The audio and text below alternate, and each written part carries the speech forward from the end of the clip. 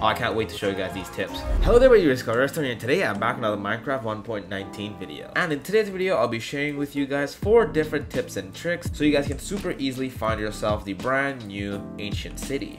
And guys, these tips will work if you guys are playing on Minecraft Bedrock or on Minecraft Java, so basically Minecraft of any form or any device. So without wasting any more time, let's get straight into it. And guys, before I show you guys how you guys can find yourself the end city, I want to give you guys a quick tip. So before you guys go around searching for an end city, I recommend being kitted out with some super good armor, at least diamond, but I recommend netherite and preferably enchanted as well. And equip yourself with the best sword you can find. I recommend netherite enchanted, and then have some snowballs at hand so you guys can distract the warden by throwing it at him, as it can be used to confuse him. And always have some night vision potions, as these help you to see a lot more than torches can. And using torches will cause the warden to be alerted. So yeah, let's get it. And guys, the first and simplest way to find yourself a ancient city is only if you guys have cheats on or are in creative mode, in which you guys can use the /locate command. So to do that, all you guys have to do is press the / and then write locate, then ancient city. Now all you guys have to do is press enter, and as you guys can see, the coordinates are on our screen on the top left. And method number 2 is to look under massive mountains like these. And the reason we do this is that mountains only happen when there's a high erosion rate. And if you guys are in Java and then press F3, you guys should be able to see your erosion level, and wherever it's high,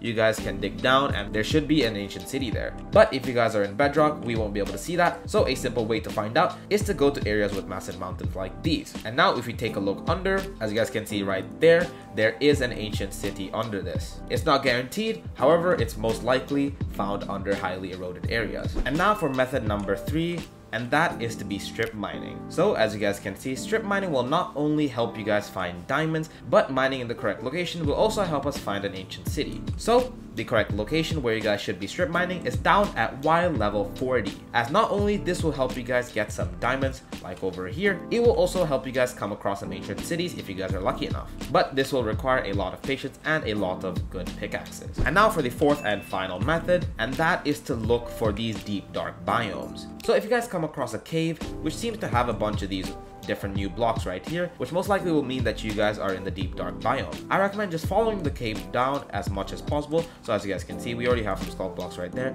and if we follow it all the way down, it actually leads us to an ancient city. So yeah, looking around in the deep dark caves will also help you guys find one. And yeah, that's it. Those are 4 effective tips and tricks to find an ancient city. See you guys next one. Peace.